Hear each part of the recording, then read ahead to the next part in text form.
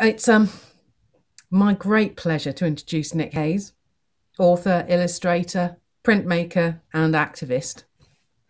His most recent highly acclaimed bestseller, The Book of Trespass, Crossing the Lines That Divide Us, some of you may be familiar with. Nick is working with a number of organisations to promote and fight for our right to roam in the face of new trespass laws that will further remove us from the land. So if you've got any questions for Nick during the conversation, do pop them in the chat, and Jonathan and I will keep an eye on that and pass them on to Nick. So good morning, Nick. Welcome. Good morning. Thanks so much for having me. Thanks everyone out there for taking the time as well. Appreciate that. You are quite welcome. So we've had quite a few interesting conversations over the last couple of days, and obviously with Bruce earlier, we're hearing a lot about the waterways. We're hearing a lot about the need to take the land back, to rewild the land, and obviously this is very much your passion, Nick. So tell us a little bit about the background of how you got into this place of fighting to get us our land back. That's a good, I mean, it's a million different things that all kind of coalesce in one go. But I think probably the start of it, I haven't officially hung up my cap as a graphic novelist, but I did about 4 graphic novels before I started writing like prose stuff. And one of them, the second one I did, was about Woody Guthrie. And I just wanted to write the kind of story before of basically what led to his first album, the Dust Bowl Ballads. And you can't get anywhere through that album without considering trespass, miles of fencing, of barbed wire, of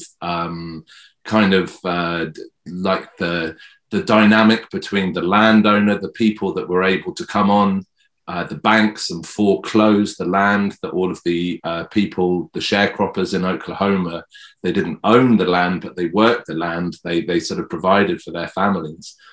And all of a sudden, doing the reading around it, there were 2 things. I kind of was reading about this kind of mass internal migration, you know, from Oklahoma to California, people kind of uprooted from the land that, you know, like John Steinbeck writes about, they've given birth on this land, their grandparents have died on this land, their bodies are buried in the earth. And yet the banks have a slip of paper that says it's no longer profitable for us to, for you to have your lives here. So just bugger off, basically. There was no contingency plan. Hordes of people heading west, treated in exactly the same way that Priti Patel treats migrants coming from Syria, you know, but these people, it was almost more pronounced because these people were Americans, just like on the West Coast, but they were treated as filth. But also this kind of sense that it's the word deracinate that sort of floated to the top to me, this notion that the banks were foreclosing all of these small sharecropper farms in order that they could further uproot the grass plains of Oklahoma and just replace them with monoculture wheat. And in the same way that these sort of deep-rooted grass plains were being torn out and replaced with wheat, whose roots are pretty much just like my little finger. That's what led to the Dust Bowl. The topsoil was just unanchored, and you know the dust from Kansas or Oklahoma was found on New York windowsills, kind of thing, at the height of the Dust Bowl. Huge. The topsoil was just taken up and just created these electrical storms where there was so much static in the air that you couldn't touch another person because you'd be repelled by static electricity. But also this sense of deracination of a people. People were uprooted from their homes and effectively, like the dust, just sort of blown across America with no provisions for where they might end up. And that's what really began my interest into who puts these fences up? Why does the bank have a power over these people's lives and land that is in some ways superior or considered more authoritative than just someone's right not to own the land, but to belong to it, kind of thing. And so, you know, 2 graphic novels later, I guess a couple of other things happened, and I just suddenly started to realize that what I'd done naturally anyway, because just as someone that likes to go sketching, you know, I always have a sketchbook in my rucksack whenever I go out on kayak or on foot. And if there's a particularly beautiful fallen oak tree just over that barbed wire fence, it's, you know, the barbed wire is not something to stop me taking a sketch of that oak tree. And then all of a sudden I realized this sort of fraught world of politics and sort of unequal legal system that that prevented me or that turned my act into just going to try and draw that oak tree into, as the law defines it, like an aggressive act against the landowner. And it's anything but that. You know, more often than not, I don't know who the landowner is. I've no interest who the landowner is. I just want to sit and appreciate nature. But as the title of this talk suggests, the barbed wire and the walls have politicized the land in such a way that it redefines my act of drawing or appreciating or just sitting within nature into something aggressive. And that just seemed absurd to me. So I wrote a book about it, I suppose. Yeah, actually, listening to you, I've got 101 questions all come up at once. Which one do I ask first? I mean, just on that last point, I have an oak tree that I go and say hello to regularly down in the field. Now, there is a footpath that runs through that field. The oak tree isn't on the footpath, nor is the stream. And as a kid, I used to go down there and play in that oak tree. I used to go and play in that stream. Technically speaking, though, I'm trespassing. And when I go down there now with my drum and I do my ceremonies, I'm trespassing. As a kid, I don't think anybody really cared. But now it seems to be getting more and more fervent that it's, you know, you've got to stay on the path. I see more and more fences up nowadays than I have ever seen. And the law hasn't changed, but this attitude seems to have changed. This idea that the land belongs to us when it doesn't. We belong to it, and it's a big thing at the moment, isn't it? But there's also, I mean, what doing the book made me realize was, in some senses, it's fascinating. In other senses, it's just dull. This notion of property, this notion of ownership. I did for a while just find it. I just couldn't get enough of researching, like, what it was, the psychology of why you wanted to own something exclusively. How, in what way does it make it more mine if you can't have it? And all of a sudden, the idea of like ownership of land was just intrinsically connected to the politics of gender, the politics of race, and the politics of class, because this kind of ownership just slips very easily into this idea of exploitation. If you own something entirely, if you have the full dominion over it, you're by law able to destroy it or exploit it or do what you like with it.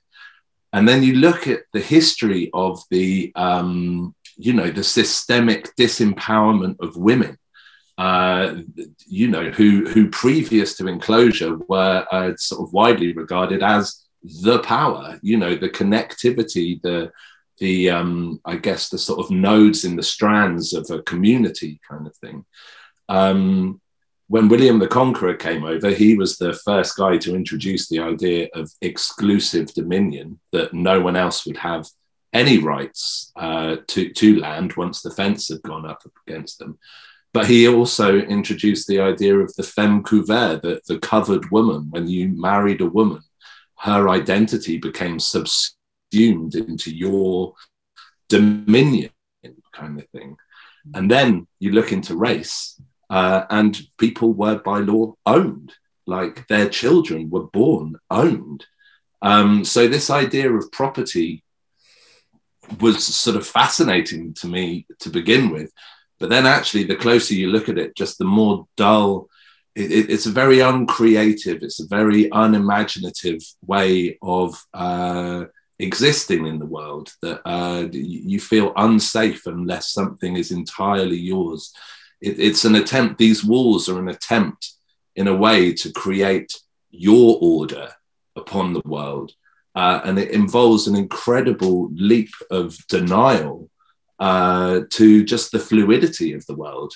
And there's a chapter in my book about immigration as well, and migration, because again, the nationalist dream of certainty, that there is a country that is one thing that is defined, takes such a sort of a constant effort of ignoring the way the real world plays out.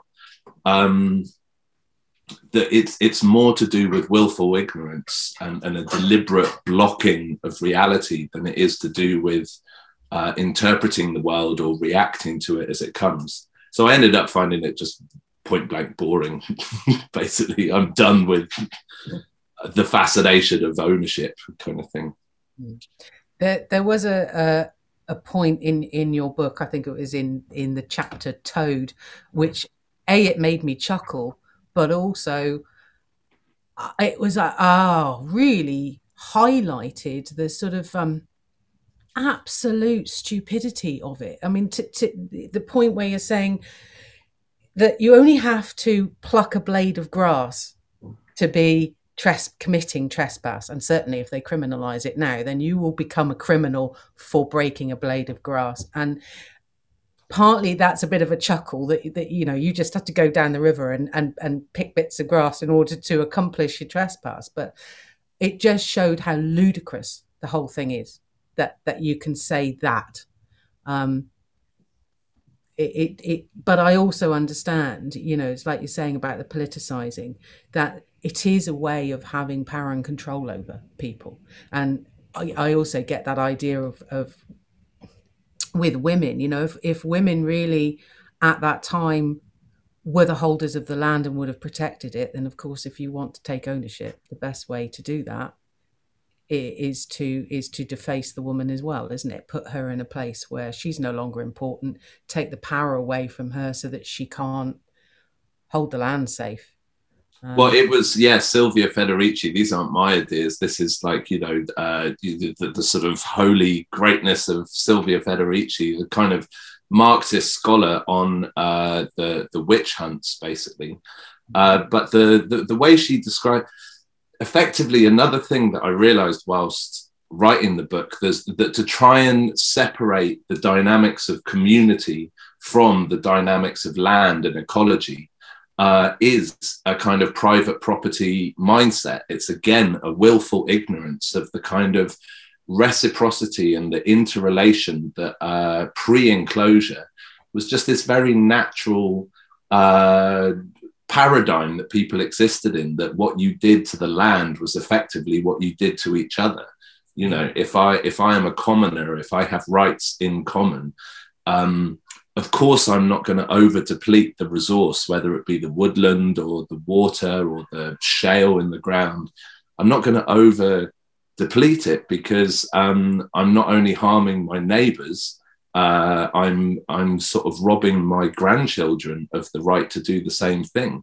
And in a community, if you harm your neighbors, it comes back at you. What you do to the land, what you do to each other, effectively you do to yourself. There was a whole, just a different mindset that we were much more connected, or that the implications of our actions were much more, were just felt more, basically. And I actually think there's a turn towards that in the zeitgeist at the moment. Like, if anyone's read Merlin Sheldrake's book, Entangled Life, which I've just finished the audio book, it's basically through the prism of fungi showing us how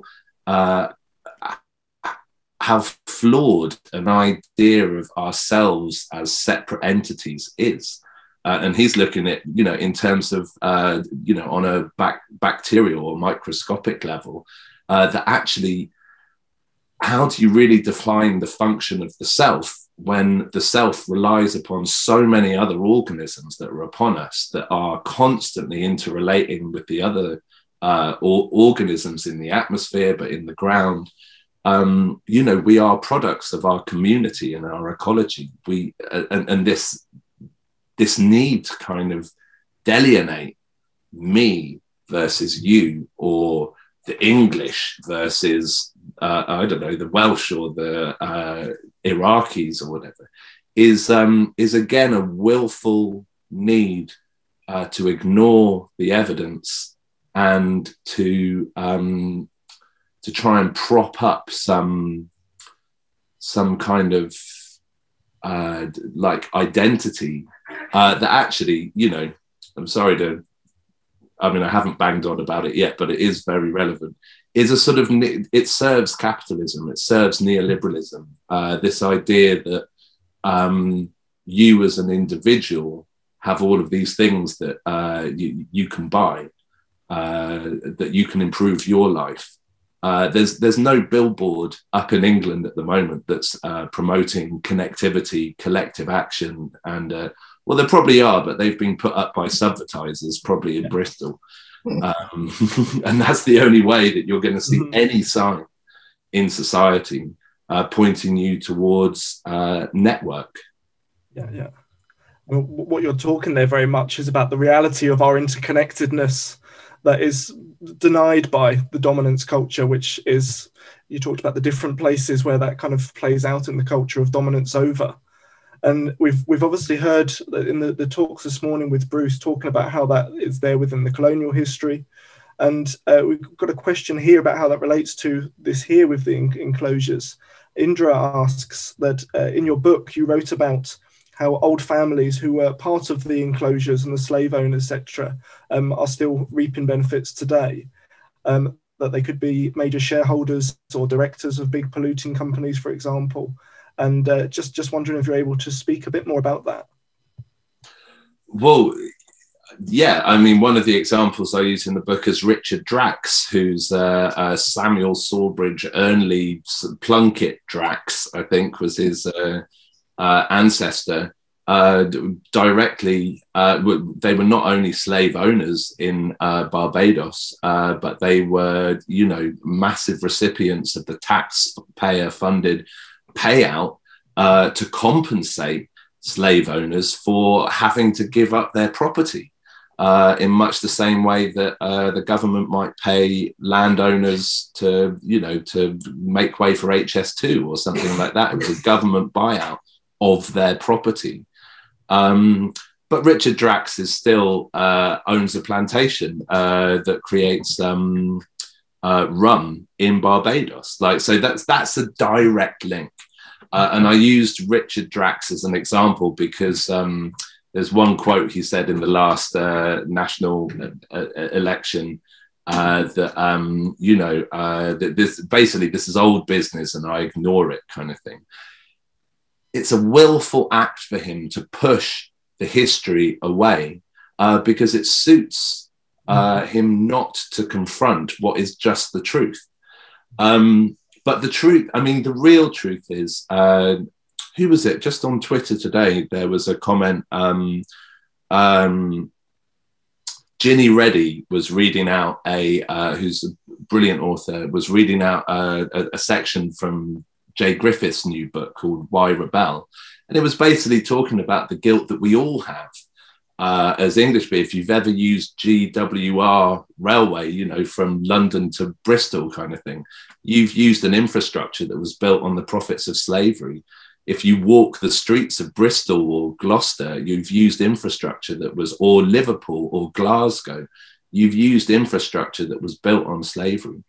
Our gross national product, the wealth of the country was basically transfused intravenously from India or Africa or the Caribbean, taking their land, exactly what the aristocrats did to our, to English land kind of thing, privatize it, exploit it, use labor to exploit it further, take the wealth, and England's wealth sort of magnified in direct proportion to that which was taken away from other people.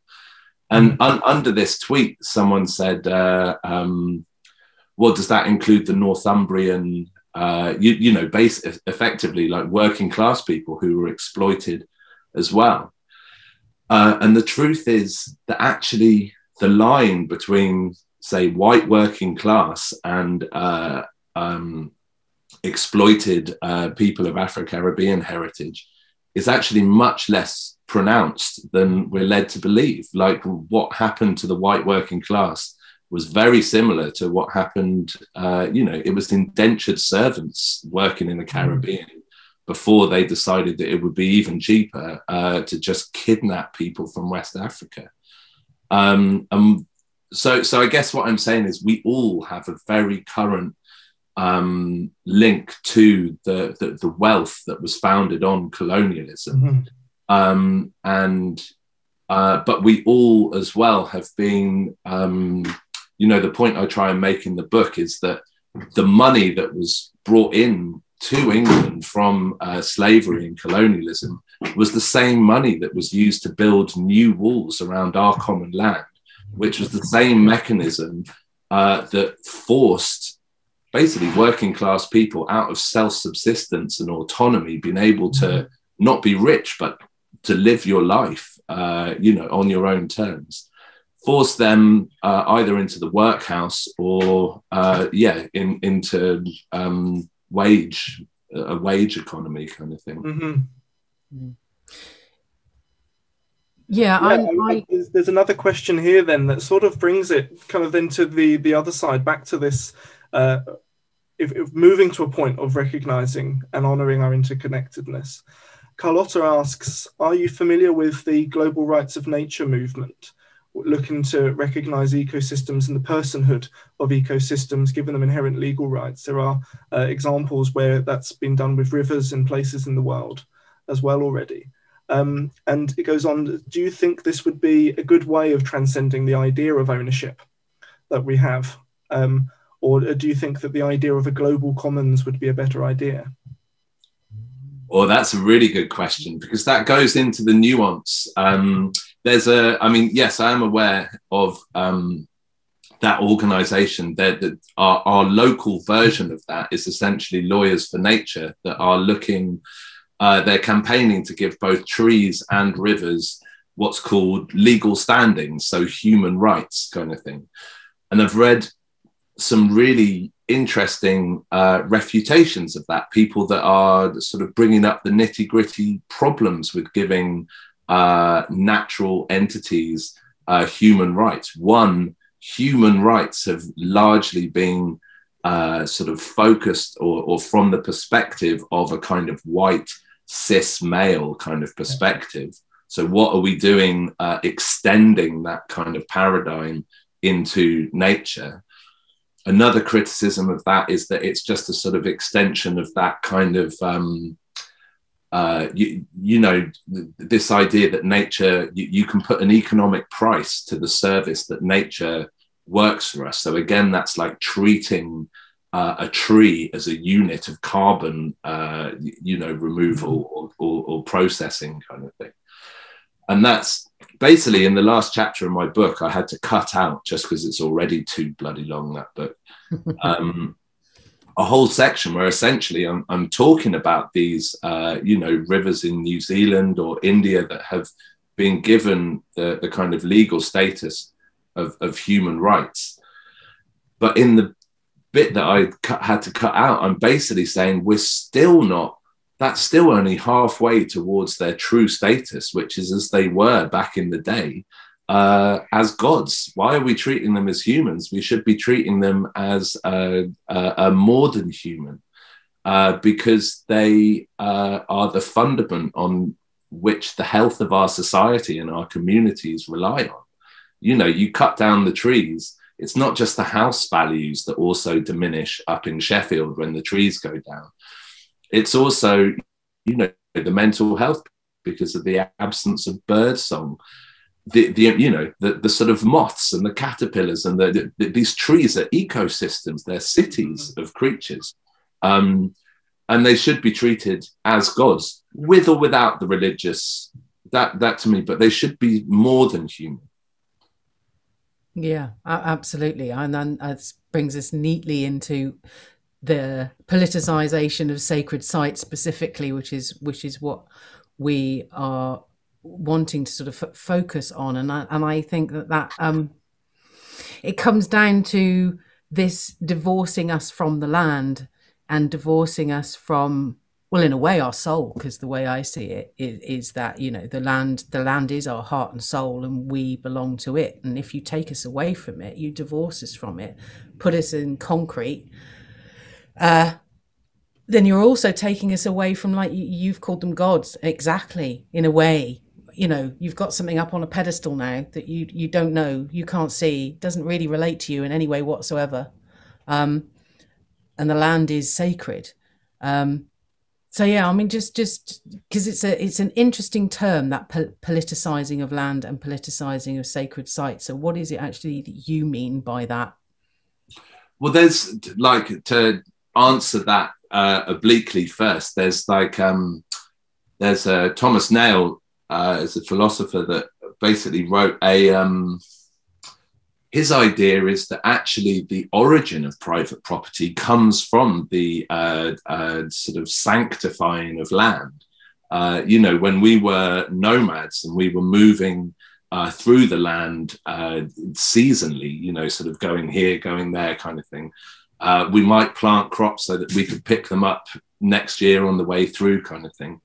But what really began this idea of rootedness, even before kind of sedentary agriculture, was this idea of burying the dead. And as soon as you've buried the dead, you've created ground that that it's kind of disrespectful for someone that isn't of that same community to kind of trample all over, or, you know, sort of go there. There's something like that's where my grandmum lives now, or rests kind of thing. So all of a sudden, you've got this space that is sacred. And when you're talking about sacred, you've already politicized it in that there's a whole load of baggage that comes with that word of what is considered appropriate and what's considered inappropriate. So in some ways, sanctifying or making land sacred was the origin of this notion that anything that happens within this area is according to a certain group of cultural rules or norms, and if you defy them, especially if you're on, you know, sacred ground of like a burial ground or something, then you know, the sort of vengeance of the gods be upon you kind of thing. There's like the thing is, what's happened, so that's like an oblique way of, like, that's just an aside, that's one theory of how like private property came about even before agriculture. But what you do when you kind of politicize land, what I mean by that is, again, the same thing. You put a fence up around somewhere, and the fence began, like fences and walls began as a way of keeping livestock in. And it's only when William the Conqueror came along that the dynamic kind of changed, and it was about keeping people out. Before enclosure, the commoners didn't own the land, but we had, the term was rights in land. We had rights to collect firewood, or to graze our cattle, or to take our pigs to eat the beech mast and all of that. But we also had a kind of reciprocal duty to that land. We had to actually make sure that it was sustainable, as I said before, for our grandchildren. All of a sudden came this idea that that you no longer had those rights, because there was this new paradigm placed upon it, that all of this is mine. the only way to defend that paradigm, as I say in the book, is in the olden days using the power of the horse and the sword. You know, like people died and bled out as a kind of state-led systemic operation of sort of beating out of people's minds this idea that they actually had rights in land. And it's worked. We don't feel like we have rights in land. If I say, you know, all the negative responses to our campaign on Twitter are effectively like, would you like me coming and camping in your back garden? Mm-hmm. No, I understand why you're saying that. The law as it stands in England doesn't differentiate between me walking in 12,000 acres of deciduous forest or me jumping over your back wall in, you know, an outskirt of London. It doesn't take into context the scale of the difference of that. Mm-hmm.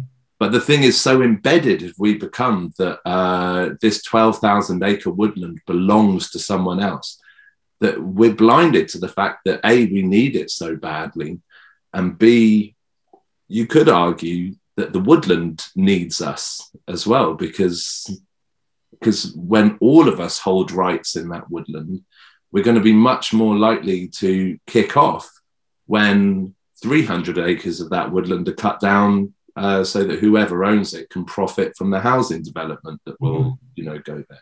That's our woodland. Yeah, that's absolutely crucial, that in terms of having a feeling of shared connection with all of these places. And what you were talking there in terms of, we've got a question here that I know kind of is a question that you may get on Twitter, and it is connected in with these. When we're talking about our kind of right to access the land around us and have a connection with that land, then it's made private. That question of that becoming then trespass. There's a question here from Becky along this point of, so what do we say then to farmers who are wanting to make a living? And I feel in what she's asking here in connection to landowners in general, and that if we are generally as a people haven't grown up as much learning to live respectfully and responsibly for the land, there are examples that we see of people going into private land and setting things on fire and just hacking down a tree because they want to make a bonfire there. And, you know, we're at a point where there's a lot of people who don't have that kind of respectful relationship with the land. So, how do we protect the land and give it more access at the same time is where the question comes to there from Becky. No, it's a really good question. And if we do get that on Twitter, it's usually not phrased as a question. It's phrased as a sort of mic drop, you idiots. So I appreciate the courtesy. Like, we realized really early on in this campaign that myself and my mate, Guy Shrubsole, that wrote Who Owns England, are doing, that it wasn't that litter or the idea that the public are vandals and constitute some kind of threat to the countryside. That's not just like that has to become inherent to our campaign. Litter isn't just like surface value, a couple of like whisper gold wrappers like tucked in a hawthorn hedge. It's the sort of fruiting body of this kind of mycelial network, a philosophy of how we interrelate with nature, or how we are in Mother Nature's home, kind of thing. So we realized that in terms of like what's going to happen if the government just say, okay, everyone's got a right to roam everywhere tomorrow, there will be a small contingent of people that just go and treat it as they would treat just a street corner. Someone like expect someone else to clear up the rubbish. Who gives a crap if they don't? It's part of like really the roots of this lie in just this kind of the culture that we exist in at the moment. Every time I pull out rubbish from the river when I go kayaking, there is both the sense of having done the river a good deed, you know, as a sort of thank you to the river kind of thing. But there's also a sense of massive futility, because once I've put this huge plastic tarp or the sort of Lucasade bottles or Walker's crisp packets, put it in my kayak, paddle back, put that in a bin liner, put that in the bin, it's just going to get buried in the ground in Essex. Like, what have we really? The litter is the problem, even though it seems ostensibly that, it's the litterers that are the problem. But our answer directly to it is that we don't deserve the rights to nature unless we owe it the responsibilities to it. So we have very specific, it's probably not time to get into it now, but what we'd like to see is groups of commoners for every local area kind of thing. And these things already exist, but we want it supported by the government. We want infrastructure there, who are the people that take on the responsibility so that other people can have the right. There are people who are a lot more invested in a landscape, either by virtue of living next to it, or maybe they're bird watchers who, know that that's where the peregrines live, or maybe kayakers who use the river a load more than the people that just go for a nice romantic stroll along it or something. There are people that are more deeply invested in each spot on England. We need to be facilitating those people to take ownership, not of the river, but of the responsibility. And that might not seem like the just way, like people should just be told not to litter. But by and large, I think I cannot look a farmer in the eye and say, if we have right to roam, there will be no Lucasade bottles in your hawthorn hedge, unless I can present them the group of 20 volunteers who have the right and the relationship with the farmer to walk their land and actually do it as a kind of Sunday afternoon pub, sort of go out, do 2 hours of litter picking, and then come back and have a nice chat. It's very social. And also there's a group called Trash Free Trails that are researching at the moment just simply the mental health benefits of picking up litter, the camaraderie, that sense that in this kind of grand abstract horror of climate change and habitat loss and the extinction of species, this sense that you are actually doing something. But so effectively, we're working with Trash Free Trails. We're looking to work with Surfers Against Sewage. And any number of the already existent volunteer groups that are already doing that. And we have to provide an answer to that before we've even suggested, what we need, kind of thing, or what our rights should be. Mm-hmm.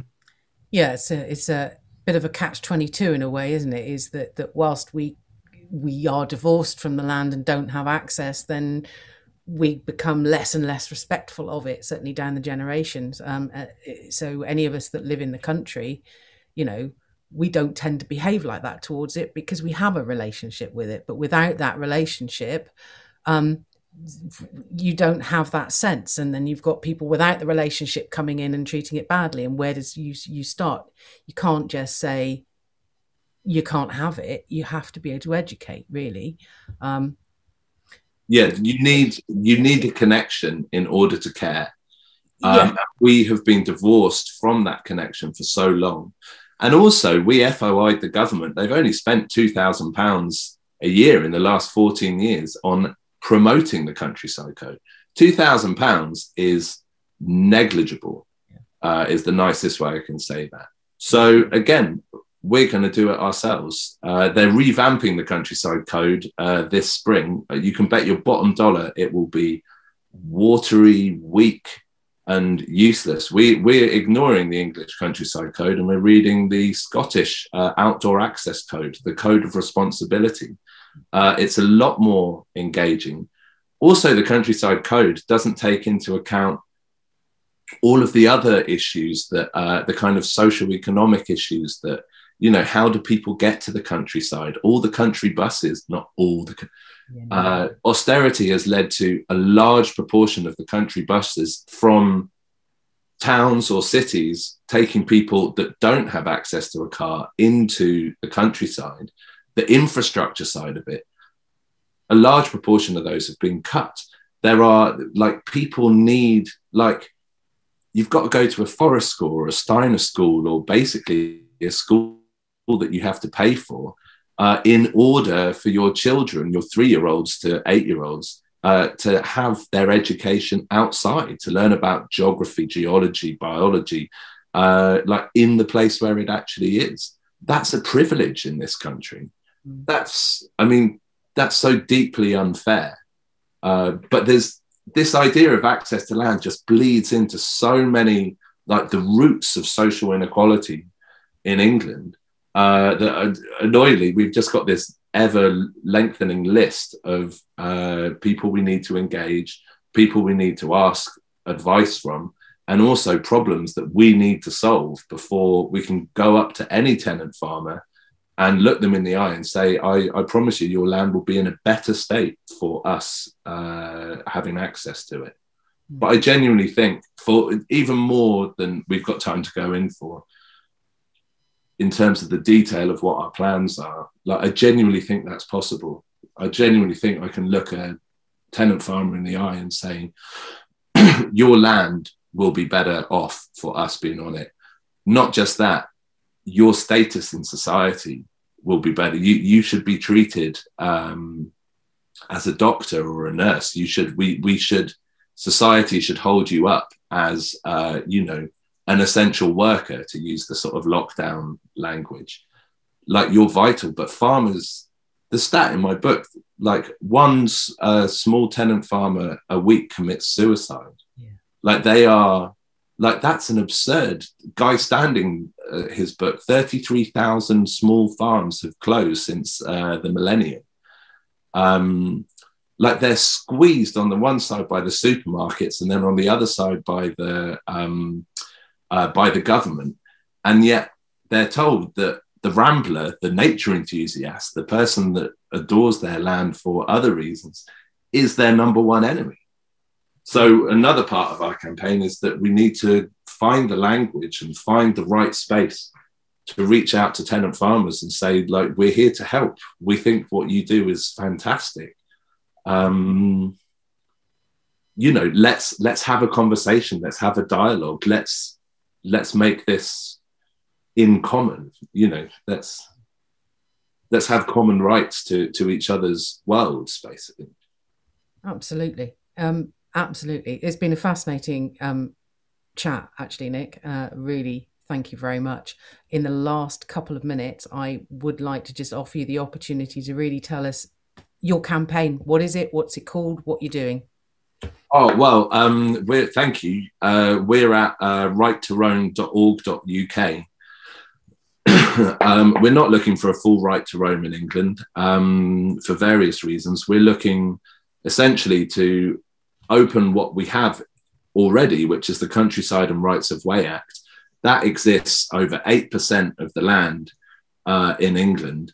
But largely speaking, that's in inaccessible places, certainly for the majority of the population. So we're campaigning for a right of access to rivers, a right of access to woodland and to greenbelt, because those are the spaces that would offer the most mental and physical health benefits to the most amount of people in England.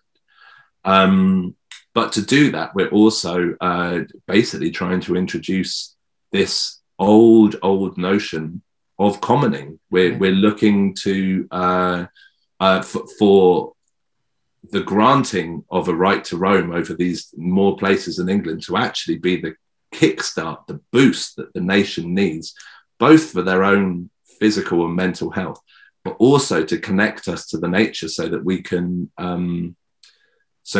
care more, so that we can actually put work into to improving the ecology of our country. Brilliant. Well, thank you so much, Nick. It's been a really good talk, fascinating, and everyone's really enjoyed it. I hope you get a chance to have a little look through the chat and see some of the other questions.